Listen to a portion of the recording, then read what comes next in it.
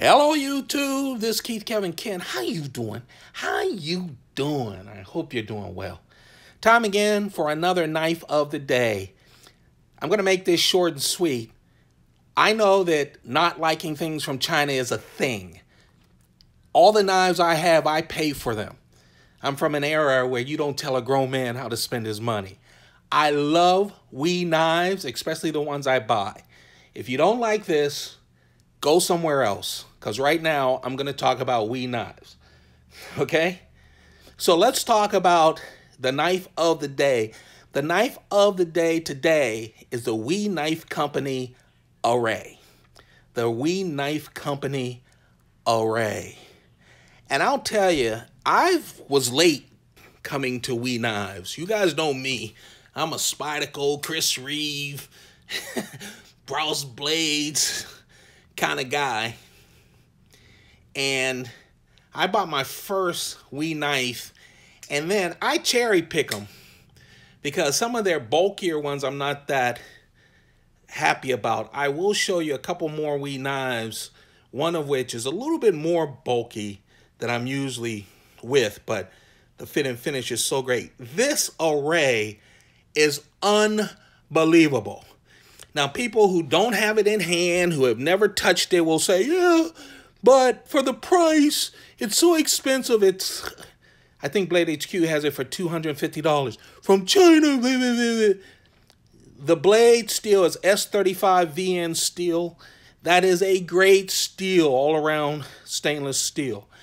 But let me tell you, this thing is so solid. It is so well done with so many little bits and pieces to it that I really like. I love bronze and light bronze, and when they do it, anodization, I just really like the touches that WE Knife does on some of their knives, and this is one of them. So let's talk about the knife company, a WE Knife Array. So it's a drop point blade, as you can see. Funky at the tip. I don't know what you'd call that, but it is drop point. See how it sharpens and how it's a little different up at the tip? A fuller at the top. It's almost like a nail nick, but you don't open it up that way. This is a flipper. CPM S35 VN steel. Hey, listen, I have a collection of some of the most varied steels you can ever imagine, okay? I really do.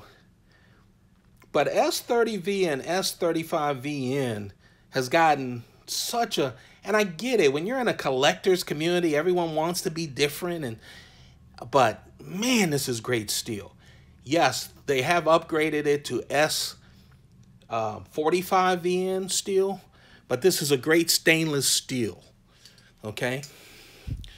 3.7 inches.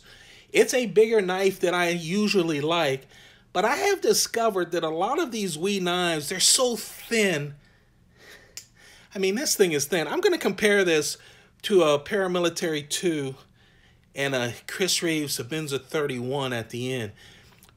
Same size as big, but it's so thin and compact and so solid. It's unbelievable. One thing about WE knives, look at that blade. Just pristine blade. Not a lot of writing and logo stuff on it. There is a logo at the pivot, which I love. 3.7 inch blade. The edge is 3.1 inches. The total length is 8.4 inches. And it weighs 3.4 ounces. Now this is a thin knife, but man, you can really feel the significance of this knife. That titanium frame is everything. First, it flips flawlessly. But this thing is titanium, and let me see if I can get closer. It just really reminds me of Art Deco kind of styling. But look at the bronze anodization, how they did it Every other is light. How they rimmed it with light bronze. A small back spacer that goes into the lanyard hole. Look, even at the bottom, all of these ridges that you feel carved into it. Now remember, this is a production knife. I mean, it has a lot of like custom touches on the back.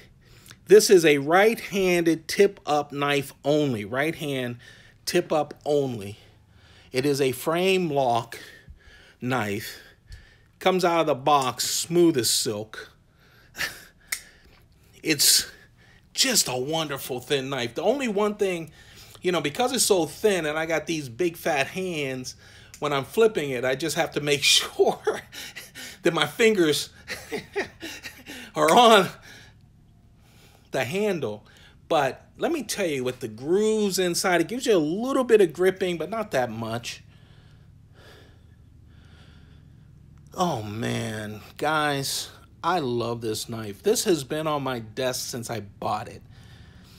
I've put it on Instagram, but I haven't showed you guys yet because I have so many knives and a lot of Spydercos coming in and out that I just haven't had time.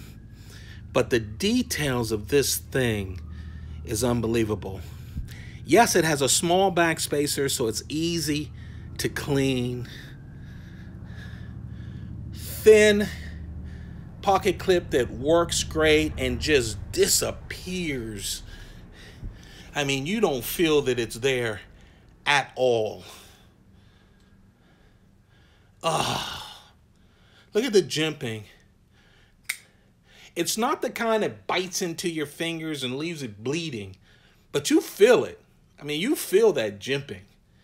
This is a great EDC knife and a great tactical knife when you start looking at that edge.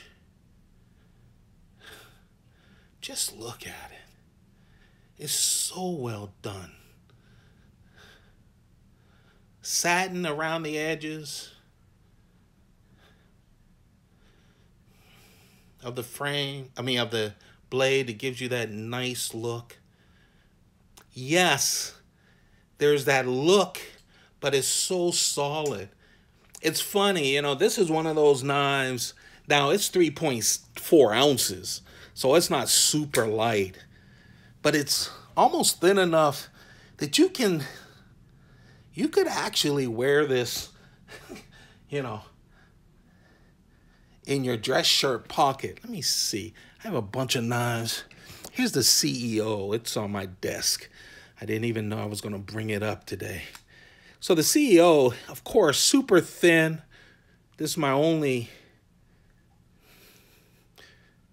CRKT knife, and I love it because of just how super thin. I actually have brought this out and put it in my shirt pocket like an ink pen.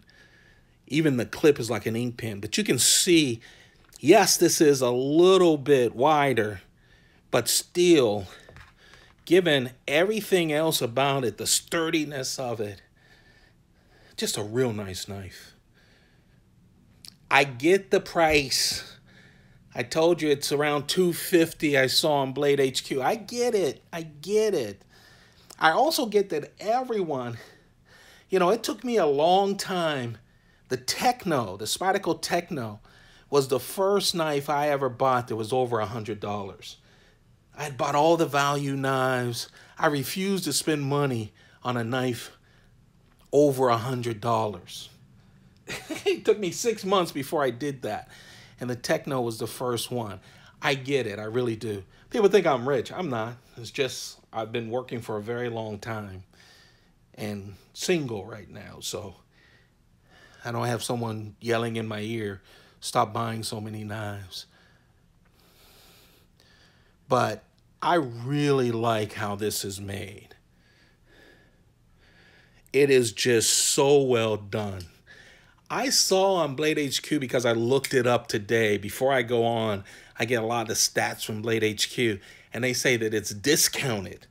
So I think the $250 must have been the discounted price. I don't know. You might want to check it out. You might even be able to get it somewhere else. But I love the little fuller. It's for looks, obviously, but it does give you that little, almost like it's a nail nick there. What a wonderful package. And I don't know why. I guess I am not different than everyone else, although, you know, you always think you are. But they really do a great job with their bronze anodization of their Thai stuff. It just, it hits everything for me. The knife of the day is the WE Knife Company Array. And it's just a nice knife for me. And if you like thin and well done knives and you don't have a problem with Chinese made, there you have it. There is the Chris Reeve Sabinza 31. A lot of times you'll see these things are kind of off balance. I'm not lining them up by handle. I'm trying to get the beginning of the scales kind of lined up. And of course, I'm reaching behind a camera, so sometimes I'm a little off, just to give you the length of the blade. Pretty much the same length, right? Just a real nice knife. The WE Knife Company Array. There you have it. Don't forget to subscribe. Turn on your notifications. I've been grabbing knives off my desk. I have so many knives to show you. Spyderco has to be sending knives, and they are. So we'll be getting some really exciting knives coming from Spyderco. I apologize for the sound. For some reason, my software changed and none of my microphones work with it. So I'm using the microphone off of my camera. I appreciate all of you guys. Hey, listen, I know everything that's going on in the world and in the United States. I don't want you to think that I'm blind and dumb and just buying knives. And it hurts me deeply, all of it. It's just the kind of person I am. But let me just say this. While I do these videos, are going to suspend reality enough to let you guys see the knives and enjoy them. I just wanted to make sure, after I showed the knife, that you understand that I'm a human being and am really bothered by things that are happening. But I'm so happy you're there. Please don't share any political stuff, because I will just get rid of your comments. I respect your views on China, but if you put them in my comments after I've given you that, I will delete you from the channel. It's just not time to play right now. All right, there's a lot of things to worry about, and Chinese-made knives are weighed down on the list, in my humble opinion. I wish you guys all the best. I really do. And I'm sorry I've been whining, but I'm so happy that you guys exist. You take care. Take real good care of yourselves and your families. Goodbye.